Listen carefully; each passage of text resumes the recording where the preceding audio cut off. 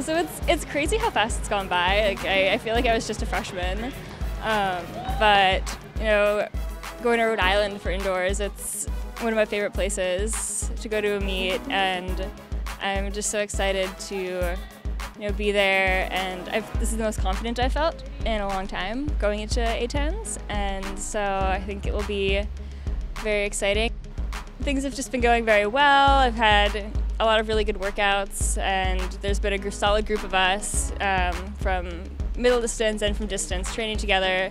We've just been clicking, and things have just kind of taken care of business week after week, and workout days, and then come races, and so I'm just kind of like, this is it. I think this season has been a little bit of a uphill battle, but I'm excited for A10s because I feel like this is really the point in the season when we get to really just rip a good one and have a good race and race against fast people and compete for points and make it a really big, energetic team effort. So I'm just really excited going into A10s, and it's gonna be a good one.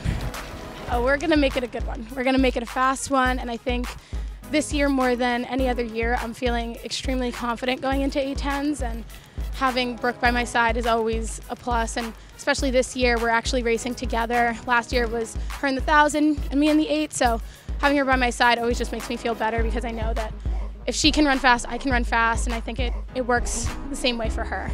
I think the biggest thing, since we have such a huge freshman and sophomore class, although the sophomores have been there, I think this is the first year where they feel ready to compete at this level, and it's not a learning curve anymore. It's okay, I belong here, and just reaffirming to everyone that we've been working hard all through preseason, or for the girls that have come off of cross-country season, we've been working really hard for a long time, and so walking to those lines next weekend shouldn't be anything different than any of those other races, and you should feel confident like you belong there. And that's, I think, the biggest piece with our sport, is making sure that you feel confident walking to that line. Our team definitely likes Rhode Island. I mean, it's a beautiful area, and we always feel like we run super fast at Rhode Island, so yeah, we definitely have a good vibe going into A10s. I'm not too far off from my indoor PR last year, so we're definitely ahead of the game in that sense, but yeah, no, we're not too far off, and hopefully we just keep progressing as we get further into the season.